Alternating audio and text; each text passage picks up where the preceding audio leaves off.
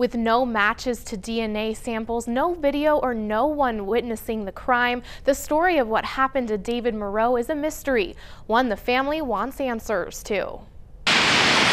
It was off this road where 53-year-old David Moreau was last seen, walking home from the bars minus all the snow. He had gone that July 18th day back in 2004 to win some money playing Shake-a-Day at Sarge's bar. Jokingly told him, if you win any money, share it with me, which we all joked with each other all the time. It was a family reunion that weekend. He was not seen again then until his body was discovered at 6 o'clock. Moreau was found here, laying face down in front of his mother's place, murdered, and police say there was no sign of a struggle. He'd been struck in the head very hard with something that caused a skull fracture and death. But this here was the dumpster that supposedly, I know it was moved, like it was hiding him. With no concrete evidence yet to link the crime to a suspect, that's my brother. Moreau's sister, Roseanne, still waits in shock. I couldn't believe it. I still have a hard time. Sorry. I still have a hard time with it because I don't understand why they brought him to Mother's. Do you feel like David had any enemies? No, I really don't.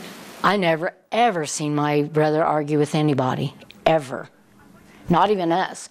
We even tried to get him mad to argue with us, and he wouldn't do it. Moreau's wallet nowhere to be found, but police did find proof that someone else tampered with him. That the DNA samples that we have from the person and clothing of Mr. Moreau are not his DNA samples.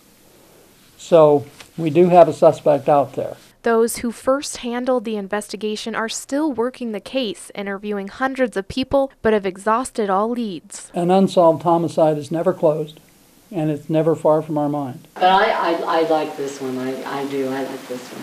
All Roseanne and her siblings have left of their brother are pictures and memories. But I always told him I loved him. I tell all my family that, because you never know.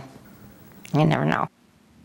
Moreau had 2 sons as well. The family says the hardest holiday to spend without David is Thanksgiving, where they all come together. The family is offering a $5,000 reward to anyone who can bring information that would lead to an arrest and conviction. Again, if you or someone you know have any information about this cold case, contact the McCook Police Department to get this nearly 12-year-old case solved.